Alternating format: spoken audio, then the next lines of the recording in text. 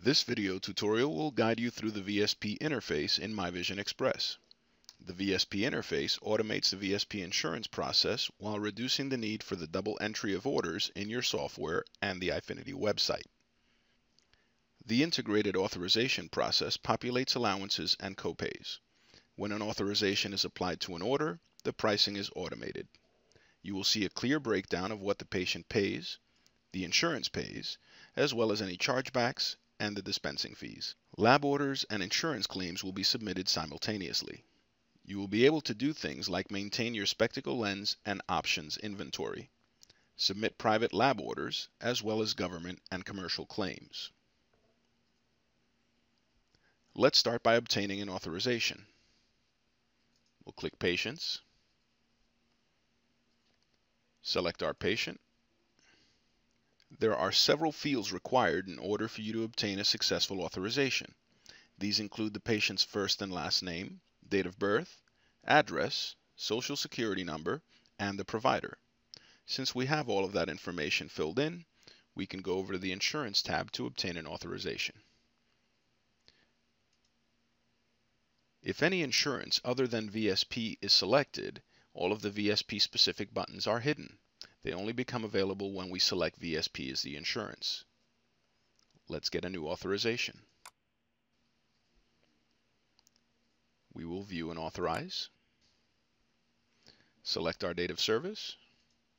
We'll use the signature plan. You can authorize all available services or individual services. Click Authorize.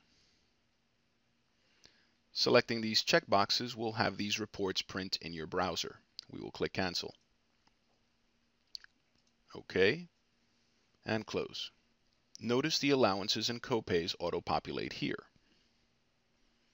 We'll click Save and exit. Let's apply this authorization to an order. We'll go to Quick Order, select our patient, again Mr. Darwin, select our frame and our lens.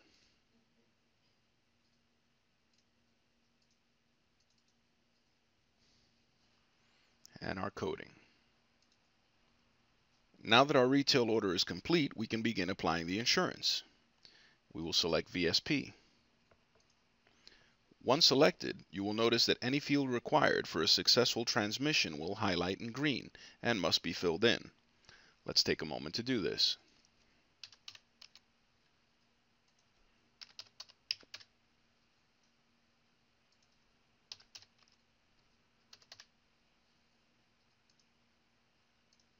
Once finished, we can continue by applying the insurance plan and finally the authorization. Click OK. Here we can see the patient copays, chargebacks, and dispensing fees. The patient balance is $399. We will take that now.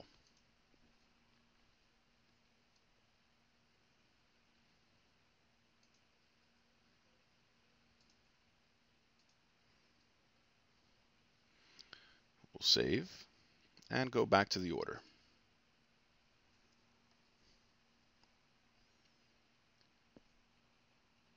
We are now ready to submit the claim. We'll do so by clicking on the Claim button. Here it warns you that you have an exam component in your authorization, but you are not billing an exam. Would you like to continue with the claim and remove the exam component? We will say yes. The claim opens in the Patient tab with all of the fields filled in. The Referring Provider tab allows you to enter that information if applicable. You will also see the diagnosis and the authorization number here. The Charges tab will show a breakdown of the procedure codes being billed as well as what the patient paid. We'll select the claim status as paid in full. We can now click on the Provider tab and click the electronic button to submit both the order to the lab and the claim to VSP. Upon a successful transmission, your default browser will open up with the reports that you can print. If there is a problem with the submission, you will get a pop-up with an error message. And here is your successful transmission. This concludes this video tutorial. Thank you for watching. Please remember to visit us at Support Central, where you can view additional videos.